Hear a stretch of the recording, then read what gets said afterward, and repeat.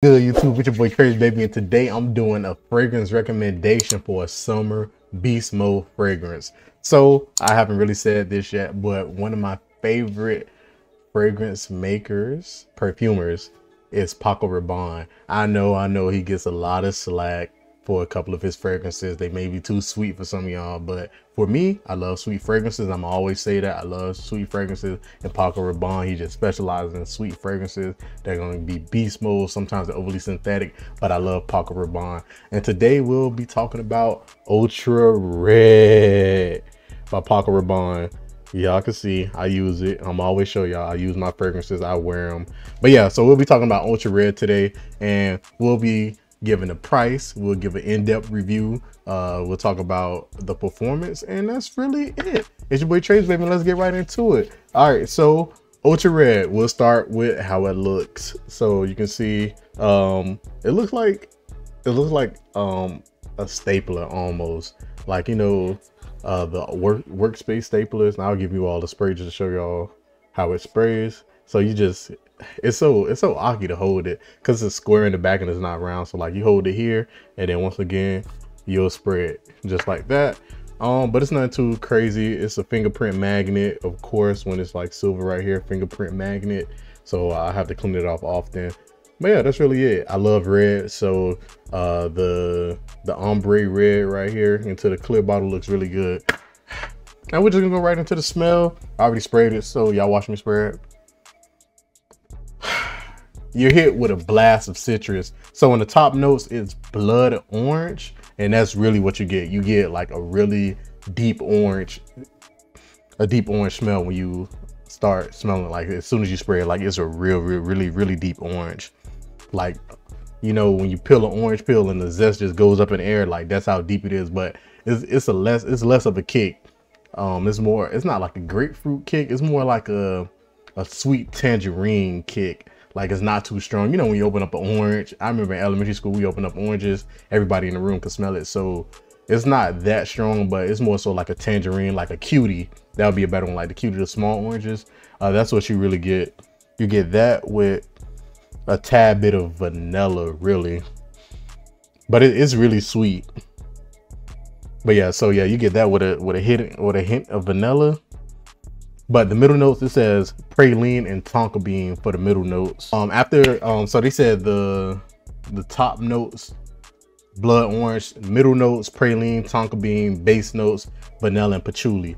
So yeah, so those are the two notes that, well, those are the notes that you get on this. So in the opening, you get that really strong orange. That blood orange is very strong, but it's not like a slap to the face. It's because the vanilla evens like the orange zest, it evens it out. So vanilla evens out the orange. I always have to smell it just to go back into it. And then as it starts to dry down, you get more of that vanilla.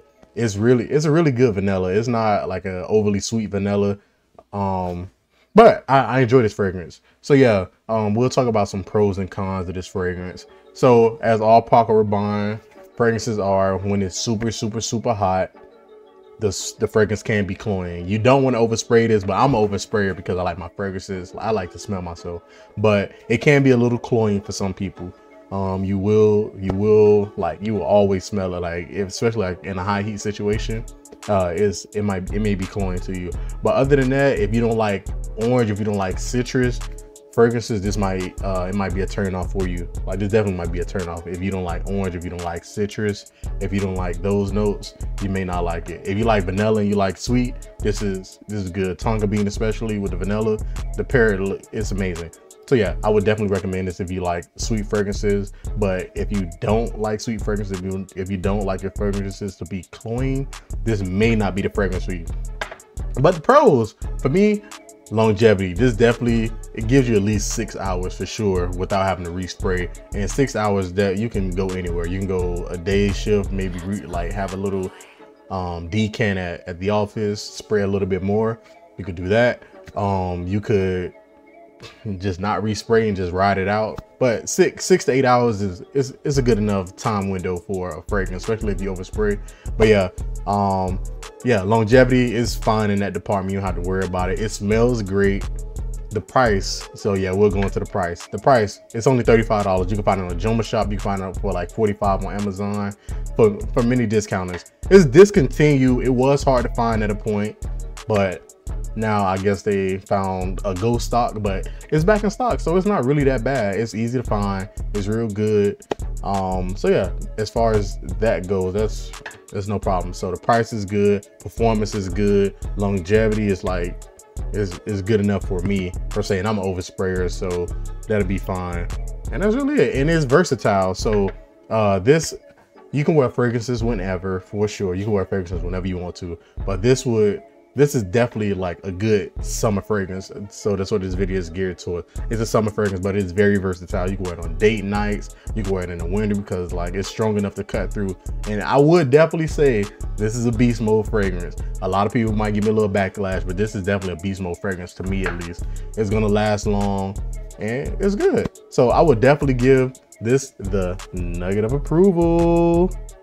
Chicken nuggets. But yeah, this definitely gets my nugget of approval. I would definitely purchase this again once I run out. I have so many fragrances now, so it's really hard to run through fragrances like that unless you wear like a lot. So I try to double up on fragrances where when I wake up, then in the middle of the day switch it up. But yeah, so the question of the day is, what is a fragrance that you want to purchase that you have not purchased yet?